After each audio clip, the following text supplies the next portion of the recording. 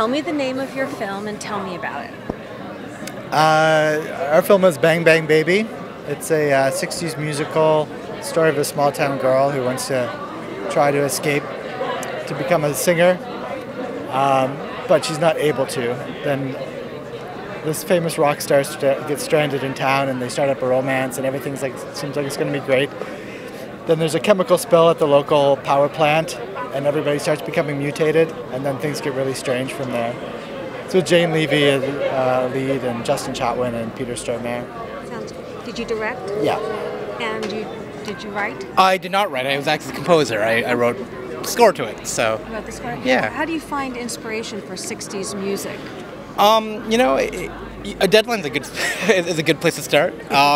You know, I think you take a look at the art, you take a look at the picture, and a lot of that inspiration comes from there. And then on top of that, you know, Jeffrey and I have been working together for 11 years now, and we know how to work with each other. So the inspiration comes like that. It's pretty easy. That helps. It does, absolutely.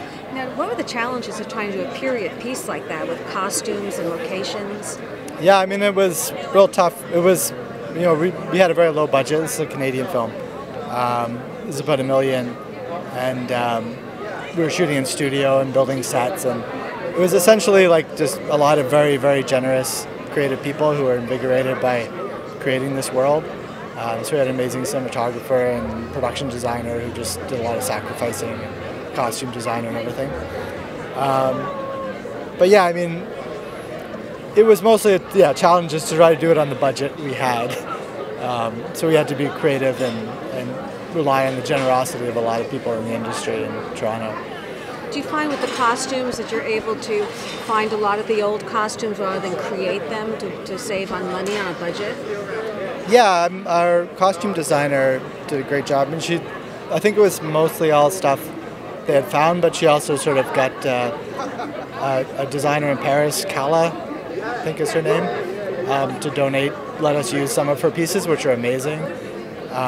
So, you know, creative ways like that of sort of getting the stuff that's not going to cost us and hopefully will help maybe get the designer stuff out there a bit more too.